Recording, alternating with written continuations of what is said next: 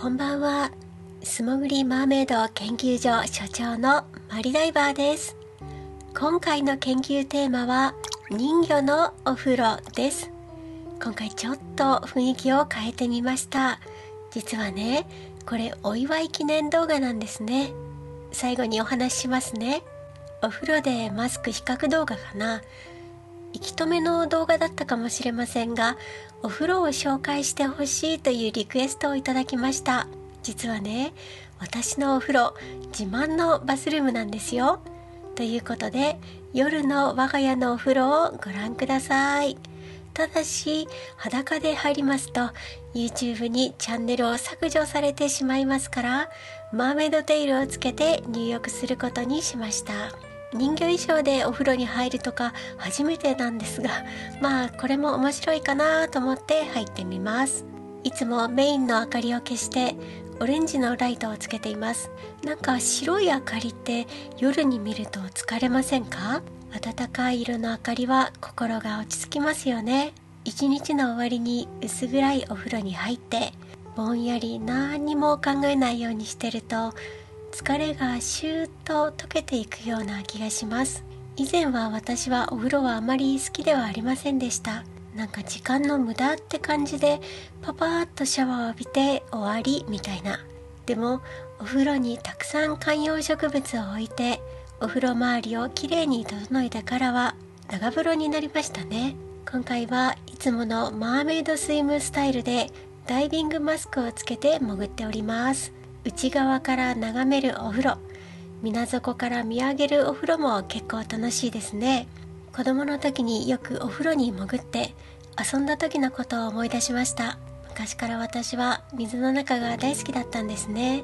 きっとマーメイドの皆さんも同じかなと思います。この動画の冒頭で足が人魚の尻尾に変わるみたいな演出をしてみたんですよ。これね、結構ドラマや映画の設定で多いじゃないですか。水に濡れると人魚に変身して体が乾くと足が生えてくるみたいなね。おそらくね、スプラッシュという映画が最初じゃないかなと思います。それまではアンデルセンの人魚姫でも人魚が人間の足に変わるのって大変だったんですよ。猛毒の飛躍、ものすごい苦痛を伴う魔法の薬で激痛を味わってやっと足が生えてくるんですね。で、逆に人魚に戻るには王子様を殺してその血を浴びないと元に戻れないんですよ。だからスプラッシュという映画、ダリル・ハンナとトム・ハンクス主演の人魚映画なんですが、それを子供の時に見て、こんなに簡単に水をかけただけで人魚になったり乾かしただけで人間になったりするんだってすごく驚きました。お風呂でふーってダリル・ハンナ演じるマディソンがくつろぐと人魚の尾びれがくるくるっと伸びて広がるシーンがありまして、それすっごく印象的なんですよね。まだ見てない方はぜひご覧になってくださいね。それ以来、例えば H2O というドラマもそうですが、水をかけただけで人魚になったり乾くと人間になったりする設定が増えたんですよ。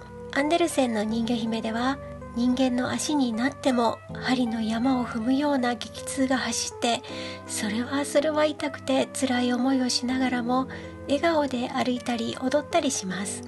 それがなんともけなげでかわいそうでね。だから最近の人魚のお手軽さはいいなって、人魚姫もその方が苦しくないなって思います。そうそう、それとね、先日11月20日 YouTube を始めて1ヶ月半ほどで登録者が300人を超えました。本当にありがとうございます。何でも最初のうちは登録者を非表示にしておいた方が良いそうなので、まだ表示にしてはないのですが、こんなにも早いペースで登録者が増えましたことを本当に嬉しく思っております。登録してくださったあなたのおかげです。ありがとうございます。たった300人って笑われそうですよね。でもね、登録者100人でさえ YouTuber のうちの上位 22.3% だそうですよ。1000人なんて上位 6.8% なんですって。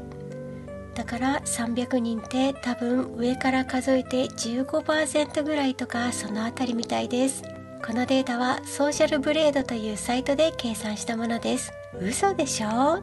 だって YouTube に出てくる動画って再生回数数十万数百万、登録者だって何十万人の人ばっかりだよって思いますよね。私も昔はそう思ってたんですが、そういう上位 1% 未満のトップ YouTuber の動画しか表面的に表示されないから勘違いしちゃうんです。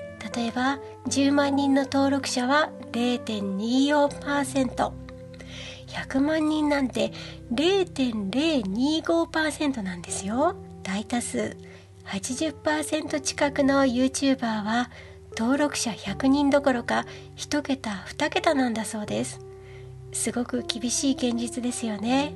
95% の人が登録者2桁以下で挫折するそうです。